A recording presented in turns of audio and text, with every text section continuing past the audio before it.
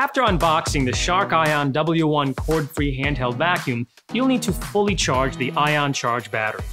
To do so, plug the Ion charging dock and place the handheld vacuum in the dock. You'll know the unit is charging when the power button LED light slowly pulses blue. When the Shark Ion W1 is fully charged, the LED light will glow a solid blue.